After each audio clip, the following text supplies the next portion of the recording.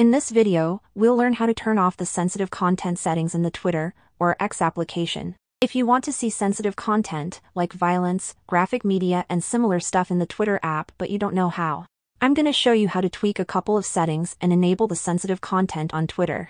The first step that we will do is to open our web browser. So we don't have these options in the official Twitter application, so we will have to use our web browser. Go over to twitter.com and make sure you are logged into your account. Once you log into X, tap on your profile picture at the top left of the screen. That's going to open our side menu, so what you want to do from here is to expand this Settings and Support section, and then find the Settings and Privacy button and click on it. When we open the Twitter settings, you'll see a bunch of different options, and we'll go to the Privacy and Safety section. Then open the content you see. Now follow my steps carefully.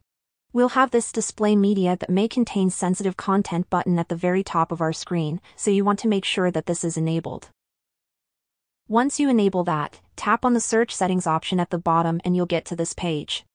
We have this Hide Sensitive Content. Make sure that this is turned off or disabled. And when you tweak these two settings, you will be able to see sensitive content on Twitter and the media won't be hidden or censored from you anymore. Thanks for watching and I'll see you soon.